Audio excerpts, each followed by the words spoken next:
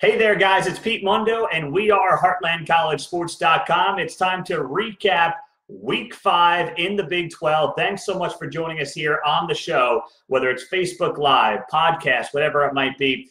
We appreciate you joining us, giving us a few minutes of your time. As always, if you're getting this on the podcast, rating, review, subscribe helps us out a ton. Send me an email, screenshot of the rating and review to PeteMundo@HeartlandCollegeSports.com. We'll get a free Heartland College Sports koozie in the mail for you. And also, we're brought to you by MyBookie.ag. Promo code BIG12, BIG12, for a 100% sign-up bonus on a minimum deposit of $45, maximum of $1,000. That's MyBookie.ag.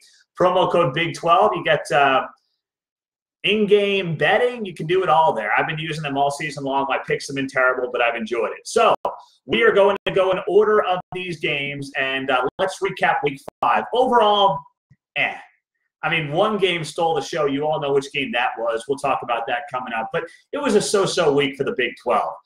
The early games were frankly, pretty painful to watch. Kansas, TCU, let's start there. Sonny Cumbie, you think he was trying to prove something to Gary Patterson on Saturday? I mean, how evident was that? Putting up 51 points. The last touchdown I did not love from TCU. That seemed very un-Gary Patterson to me. I think if someone had done that to him, he would have been none too pleased, to be totally fair and totally honest. I was a little bit surprised by that, but to Les Miles' credit, shook the guy's hand after the game. They seemed to have a nice embrace. There was no ill will there, no hard feelings. But, yeah, you had TCU punching in a touchdown to go to win the game 51-14 when they could have easily taken a knee and run out the clock. That was a little bit surprising to me. But what you saw was Max Duggan getting more and more comfortable as time goes on. And that's why you stick with Max Duggan. Even when things aren't going well, like last week against SMU, Gary Patterson realized that if he sits the kid for Alex Delton, he destroys his confidence of the guy that he wants to be his quarterback for the next 2, 3, 4 years in Fort Worth. That's something you can't do. So even last week when, let's be honest, I was sitting there watching the game against SMU, and I'm like, do you go to Alex Delton? Because Max Duggan does not look comfortable in this game, in this spot. And then I realized you can't do it. I mean, this is the risk you take with starting a true freshman. You have to stick with him through the lumps. You can't get rid of the guy and sit him on the bench because he has a couple of bad series in a row. You cannot do that because you're going to potentially hurt his future. So Patterson did the right thing last week. You didn't sit the kid. He comes out this week, and he looked really good. That first touchdown pass, fade in the corner of the end zone, was a thing of beauty for Max Duggan. And those are the types of things that you expect to see plenty more of as time goes on from him. So there was vast improvement from last week to this week, and this is exactly why, if you're Gary Patterson and Sonny Cumbie, you do not sit him and ruin his confidence. And it's just frustrating, though, because this TCU team, the rankings will come out. They will not be in the top 25 again, as you would expect after the SMU loss.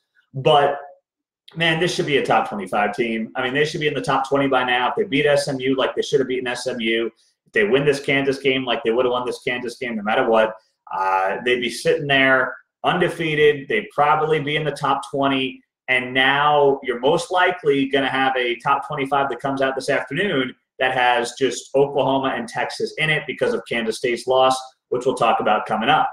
And that just burns me because I really think that TCU can be the third best team in the Big 12 when all is said and done. And that SMU game, now SMU, looks to be a pretty good team, but SMU game is still going to come back to haunt them at some point this season. And I know that bothers Gary Patterson deep down a heck of a lot. So any questions, comments on KU, TCU, throw them in there. We're on Periscope, Facebook Live. Of course, we'll have this up on the podcast and on YouTube later today as well. But Kansas looked like the old KU.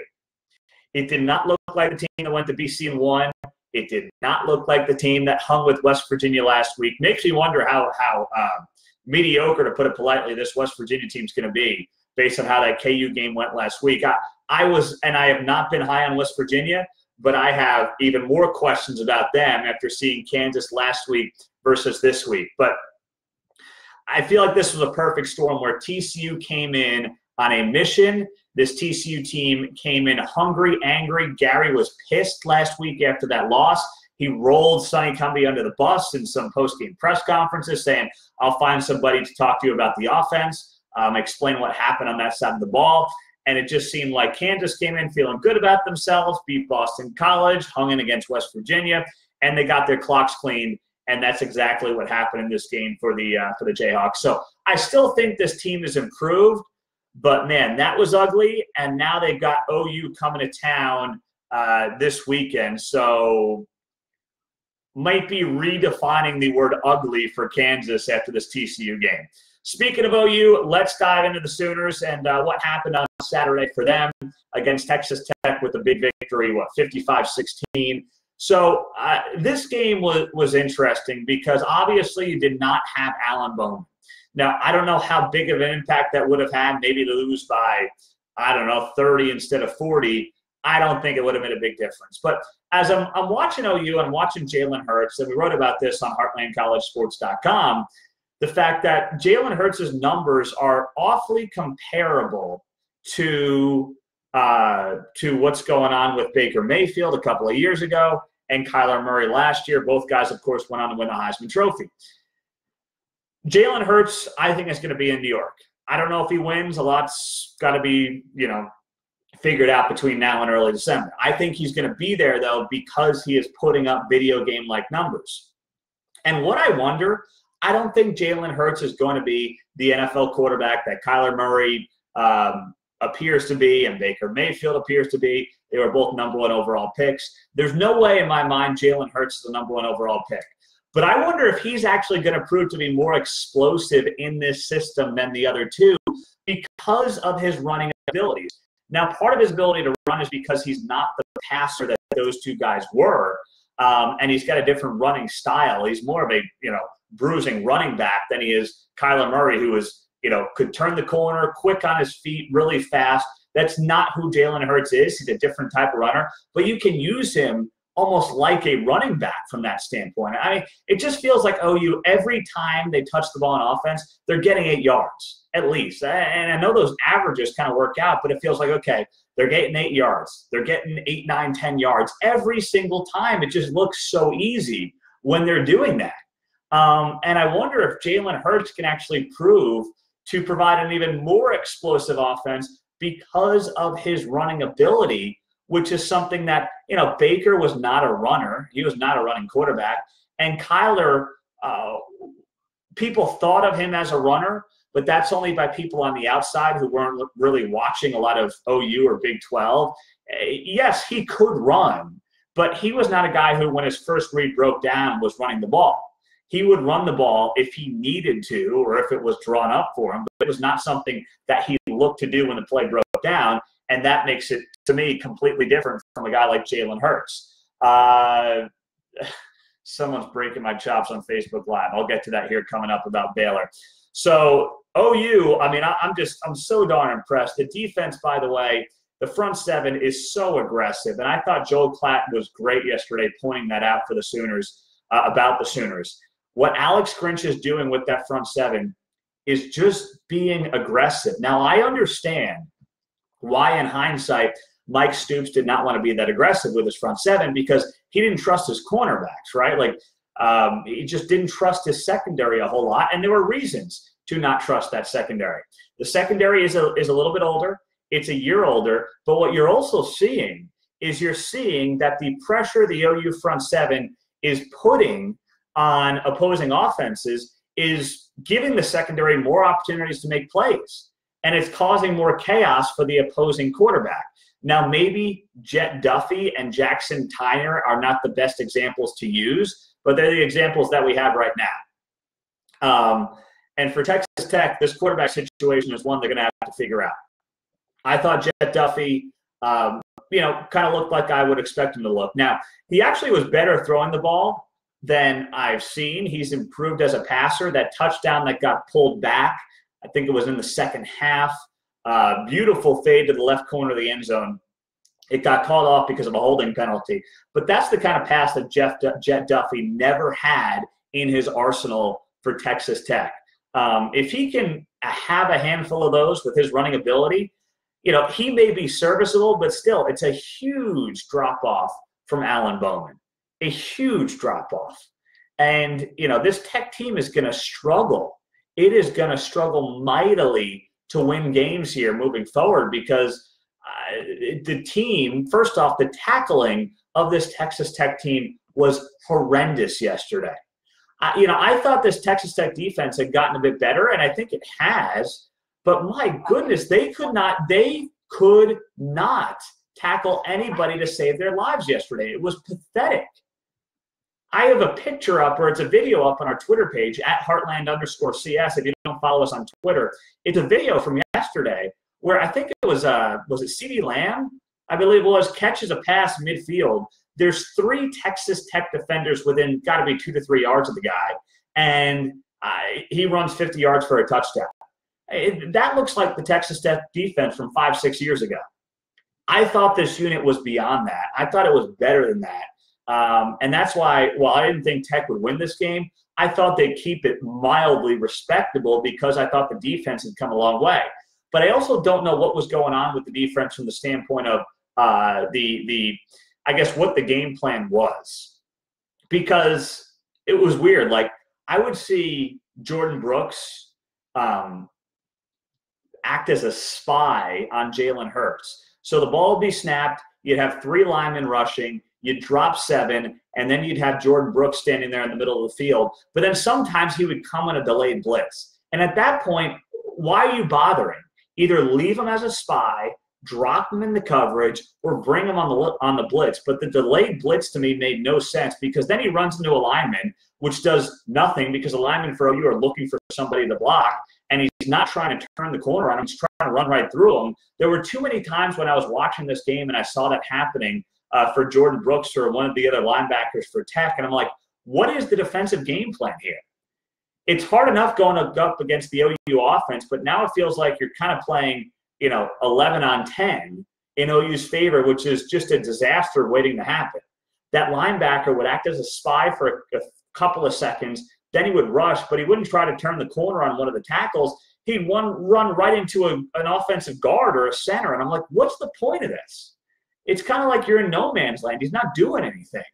Either bring him off the edge, drop him in the coverage, or use him as a spy. But like the whatever the heck was going on there for the Texas Tech defense, I did not understand for the life of me. The Eli Howard hit, let's touch on that. Eli Howard's cheap shot against Kennedy Brooks was a dirty play. It was cheap. Now, to the credit of Eli Howard, he apologized after the game on Twitter. He put up something on social media. I give him credit for that. He apologized to Brooks. He apologized to Kirby Hocutt, to Matt Wells. He deserves credit for that. I'll just read you quickly what he wrote on Twitter here. Eli Howard writing, my deepest apologies to Texas Tech coach Matt Wells, Kirby Hocutt for my illegal hit. It's a terrible look for Tech. Also sorry to Kennedy Brooks. I hope there's no serious harm done. Well, Brooks came out of it unscathed, thank goodness. And, I hope that remains the case and he is okay. He's a guy who's dealt with injuries throughout his career. I would not want him to deal with any more. But, man, that was it was dirty. It was cheap. It's up on heartlandcollegesports.com if you want to see it under Big 12 News. I'm glad that he apologized. It takes a big man to do that. But it also is like, dude, that doesn't take away from the fact that it was a dirty play. You went for the knees from the side.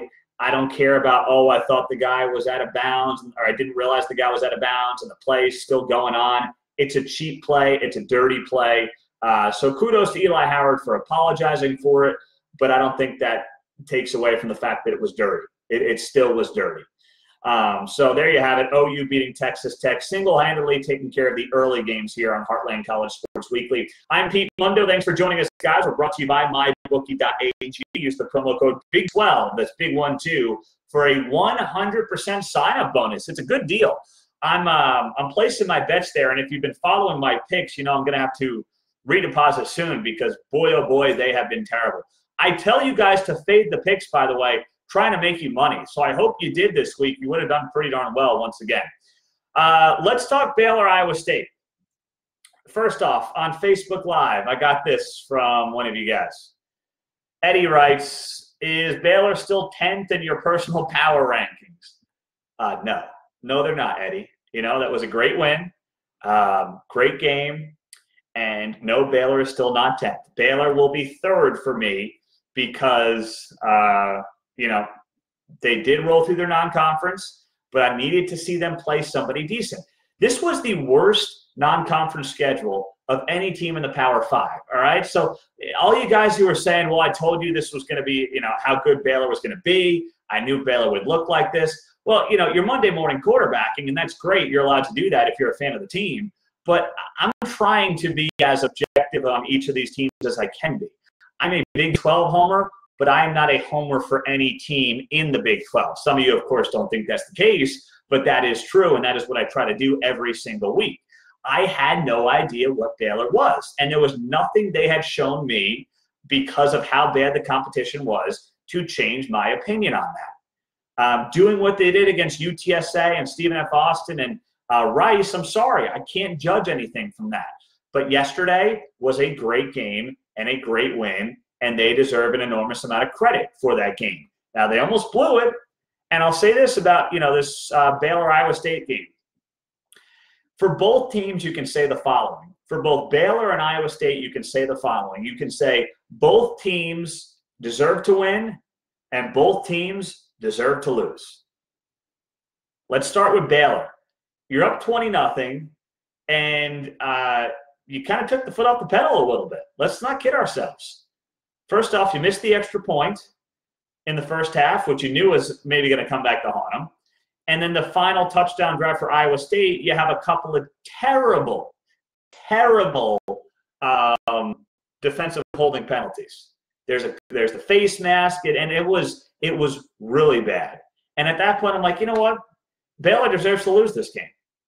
But then I'm also saying to myself, heck, Iowa State doesn't really deserve to win this game. So it's this double-edged sword where both teams you can argue deserve to win, and both teams you can argue deserve to lose. That's how this game was. Let's start with Baylor, though. The defense is fast. The defense, based on yesterday, is underrated and underappreciated. And if this defense can just play that well the rest of the way, this team's going to win its 8-9, pushing 10 games, possibly. The defense has speed. It's got toughness to it that it has not had in the Matt Rule era. And Rule deserves credit for that. I was surprised and impressed by the speed of this defense and the ability of this defense. But a lot of that also was because of an Iowa State offensive line that is going to prove to be its Achilles heel all season long. Those two penalties from Bryce Meeker, holding penalties, I believe they were on the offensive line, were terrible. I mean, that guy, I think he's a fifth-year senior. If not, I know he's a returning starter. He should know better. This offensive line does not need to be shooting itself in the foot. It has done that enough. And I think this is starting to affect Brock Purdy. Because, you know, Brock Purdy, it feels to me like he's looking for pressure. I mean, he drops back. He knows he's got a couple of seconds. And if he doesn't get the ball out, you know, someone's coming for him. He's doing things like underthrowing. He's looking to run. He's, I think, feeling pressure even though it may not be there yet. And I think it's throwing off Brock Purdy's game. Now, he looked better in the second half, of course, as they scored 21 unanswered. But this offensive line, which I admittedly thought before the season was going to be the best offensive line Matt Campbell had. Now, that's not saying much because the offensive line has not been great his first couple of years, but I thought it was going to be his best offensive line because the guys returning, and there was experience back on that line. This line is struggling. There's no other way to put it. This line is struggling, and it's only going to get worse. I think Baylor's got a good front seven.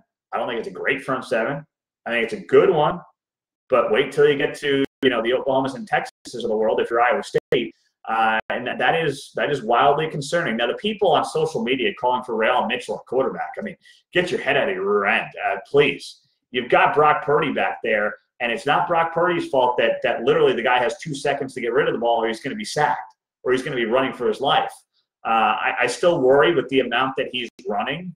I don't know what percentage are drawn up runs versus I better get the heck out of here runs, but it concerns me. I'm afraid that he's, one hit away and he's running up the middle between the tackles, one hit away from an injury. I got to protect Brock Purdy better if I'm Matt Campbell, whether it's using those tight ends in blocking coverage, whatever it might be. But boy, it's concerning. Also, what you saw was Iowa State is getting exposed at cornerback. They lost both starting cornerbacks from last year, and that has become evident. DeAndre Payne's not walking back through that door. And Charlie Brewer and a group of great Baylor wide receivers exploited that. I mean, they exploited that, and they did a really good job exploiting that. And you better believe other Big 12 teams are going to exploit that. I think Iowa State has a fantastic front seven, arguably the best in the Big 12. But the cornerbacks are left on an island sometimes, and they're getting exposed, and that's only going to get worse. Or, at least it's going to get worse against teams like OU and some others in the conference. So that's something that Matt Campbell's got to work on. He's got to have those cornerbacks grow up and grow up quickly, because there are legitimate concerns here for this Iowa State team at that position. So the offensive line and the cornerbacks for Iowa State really do concern me. And in this game in general, that Baylor ends up winning, the ball just seemed to bounce the Bears' way a couple of times. You had the muff punt that bounced, and luckily Baylor was able to pick it right back up. And even when the Charlie Brewer had that strip fumble, it bounces right back into his hands. And sometimes those are signs that it's just kind of that team's day. And that's how it felt like. Even once Iowa State went up, I said to myself, it feels like it's Baylor's day. And that's how that whole game felt. Let's talk about the drama here briefly involving the sideline temperatures. So if you missed this, Baylor obviously hangs out on the side of the field that becomes shady first, right? And it was 92 degrees down in Waco yesterday. Then they have Iowa State, the away team, on the side where it's sunny all day. It's kind of basic home field advantage. Now, yesterday it was 104 degrees on Baylor's side of the field, 145 degrees on Iowa State's side of the field. Iowa State was not allowed to have tents up, which it put up before the game because the Big 12, I guess, it wasn't approved early in the week or something like that, and Baylor may have complained about this. I think there's still a lot of poor reporting going on around this. I don't know what exactly happened, what didn't happen. I don't want to rip on Baylor and say, they absolutely should have allowed those tents. I don't know if it was the Big 12's call, the Baylor's call, whatever it might have been. I still think there are unanswered questions here. But I'll say this. In a game like this, when the on-field temperature on one team's side is 145 degrees, whether it's the Big 12 or the home team, they cannot say you cannot have tents up. None of this, you didn't get it approved by Tuesday at 3 p.m. BS, all right? None of that. Just like you're allowed to bring jackets up to Ames when it's 15 degrees on a Saturday night, you should be able to have your tents on the field when it's 140 degrees. Like, do you need to get it approved to bring a bunch of coats and heaters to an away game up in Ames or Manhattan in late November? No. So why do you have to get approved to bring down tents when it's 140 degrees? Like, why is that? What is that all about? I don't understand it. I don't know if this is a Big 12 rule. I'll try to figure it out here in the next couple of days, whether it's a home team rule. But there's no way you can tell a team that it cannot have tents to keep its guys cool when it's 145 degrees on their side of the field. That is ridiculous. I mean, we talk about heat stroke all the time now for these football players. It's like you got these guys on one side of the field, it's 145. Now, I don't know what effect that had on the game. In fact, you could argue it didn't have any. Iowa State looked better in the second half as the game wore on, despite the fact that they're on the side of the field that's 145 degrees. So I don't think that, entirely explains what happened in the game. I'm just saying this should be very easy to fix going forward. Just like you bring coats and heaters, you can bring tents and coolers, and that's it. No questions asked. Everybody's on the same page. But, of course, the Big 12 has to overcomplicate things sometimes. Leave us your comments on Facebook Live, Periscope. We'll try to go to a couple here as we go along. Let's move on to Oklahoma State, Kansas State. Chuba Hubbard for Heisman. Are we starting that campaign yet? Should we be starting that campaign? He's got 200 and something more yards than anybody else in the Power 5, so I don't know why it wouldn't be underway by now. But, man, this guy's a stud. He's the best running back in the Big 12. Don't tell me, the OU running backs are splitting reps. Could you imagine Chuba Hubbard in Norman behind that offensive line? Are you kidding me? Don't even try to compare one of the OU running backs to Chuba Hubbard because it's not close. I'm sorry, it's not close. And that's not to say Trey Sermon, Kennedy Brooks aren't great backs. They are. Chuba Hubbard's a difference maker, man. And this guy, when he is piling through several Kansas State defensive linemen and linebackers in the fourth quarter last night, and he is churning and burning those legs into the end zone, I'm watching this guy and I'm saying, holy crap. It was unbelievable. 290-something yards last night for Oklahoma State in their win over Kansas State, and just so darn impressive. Now, if you're Oklahoma State, you got some concerns once you get in the red zone. Too many field goals in this game, 4 of them last night when you get inside the red zone. I think there's a couple things going on here for Oklahoma State on that front. First off, as you watch this team in the red zone, Spencer Sanders is not the pinpoint passer on fade routes that Mason Rudolph was and even Corndog was last year. He's still got to develop that part of his game. So Mike Gundy loves that play when he's in the red zone. He does not have the quarterback yet to execute that play. Now, against Kansas State, it's okay. You go up, you kick field goals against Kansas State, you'll be all right.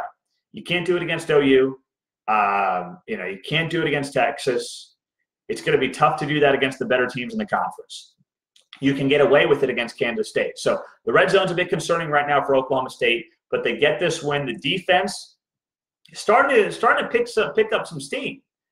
There was a stretch here that went into the game last night where it was 16 straight drives for Oklahoma State dating back to the Texas game where Oklahoma State's defense allowed a total of 6 points.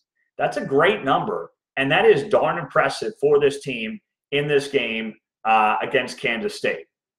Now, Kansas State, what do we learn about them? A couple of things for the Wildcats. They can't come from behind. Kansas State is not a team that is ever going to come from behind. Now, that's been true for most of the program's history, but they want to run the ball. They want to churn and burn, and they cannot do that when they're down double digits. They're not capable of doing it. Oklahoma State's defense held the running game in check, and the running game for Kansas State sets up the passing game, right? It's not the other way around. They had averaged 280 yards per game on the ground up until last night when they had, I think, $126. So it was a tale of 2 games in that perspective where Kansas State couldn't get its run game going. That had been its bread and butter. Oklahoma State with Chuba Hubbard owned the running game last night in Stillwater. So Kansas State knows that it is a team that cannot come from behind, at least not by 10, 14 points. And also they've got a major deficiency at wide receiver. Because when you're down double digits, when Dalton Schoen's your top wideout, that's a problem. Dalton Schoen's a nice wide receiver. He's not a guy that's going to be a game breaker for you. It's just not who he is. He's not CeeDee Lamb. He's not Denzel Mims. He's not Tylan Wallace. He's not one of those guys. So Kansas State coming from behind is not going to work out well. It's not going to happen many times for this team. So that's definitely a concern for Kansas State moving forward. And we'll see exactly what Chris Kleiman has in play for that. Jared writes on Facebook Live, Pete Chuba should be the front runner for the Doak Walker Award and should be getting some Heisman consideration. I totally agree. He's getting overlooked. I think that will change after this weekend. I've started to see some love from guys like Joel Klatt on Twitter about Chuba Hubbard, and that should absolutely be the case. Jimmy writes, K-State is not a juggernaut of an offense, so Oklahoma State's defense is still a big question. It'll be very hard for Oklahoma State to win a lot of Big 12 games, only scoring 26 points, especially in Lubbock. Well, hang on. First off, I don't know where the Lubbock comment comes from. Texas Tech's a disaster right now. We're really going to talk about not winning a game in Lubbock? How are we going to get to that point? Let me see what the Oklahoma State schedule is coming up. So they're in Lubbock on Saturday, and then it's home to Baylor, at Iowa State, and then home to TCU. That's a really interesting stretch for Oklahoma State because Someone writes on Periscope, after listening to you on the podcast, your voice doesn't fit your face. I don't know if that's a compliment or an insult. I'll take it as a compliment for now. But Oklahoma State basically has a stretch here where they're playing teams in the Big 12 that they're going to be trying to finish in third place or second place against. I say third because they already lost to Texas. Baylor, Iowa State, TCU, and Oklahoma State are kind of in that tier 2 of trying to figure out what the order is going to be. So for Oklahoma State, the defense certainly looks better playing against a mediocre Kansas State offense, but still, they look good against K-State and then also in the second half at points of that Texas game. So hopefully Jim Knowles is starting to figure some things out on that side of the ball for the Cowboys, and let's see what happens going forward. I'm Pete Mundo. We are Heartland College Sports Weekly, part of heartlandcollegesports.com. Appreciate you joining us here as we recap Week 5 in the conference. Great to have some of your questions and comments in the conversation as well. A reminder, we're brought to you by mybookie.ag, promo code BIG12, BIG12 for a 100% sign-up bonus. Love those guys. They're helping us out, and, we're helping them out as well, driving a lot of people their way. And I'm going to be using them plenty more, even though my picks are terrible. I'm going to keep doing it. And as always, if you're listening on the podcast, please leave us a rating, review, subscribe. If you send us a screenshot of that rating and review, I will send you a free koozie, Heartland College Sports koozie. I'm the only one that has them. You can't buy them anymore. Just send me a screenshot of the rating and review to Pete Mundo. That's MUNDO at heartlandcollegesports.com, and I will get the koozie in the mail for you. I will be in Ames next weekend for the TCU game. So if you're an Iowa State fan or a TCU fan, you're going to be there on Saturday, let me know. I'll write up a post about, what we have planned for Saturday. We're going to do a little tailgate with the guys at Wide Right Natty Light are going to join us there as well. And also our friends over at Frogs of War are going to be there as well. So looking forward to that. It's a little three-way tailgate with those folks. Going to be a great time. Let me know if you'll be there. Find us on Twitter at Heartland_CS and also on Facebook.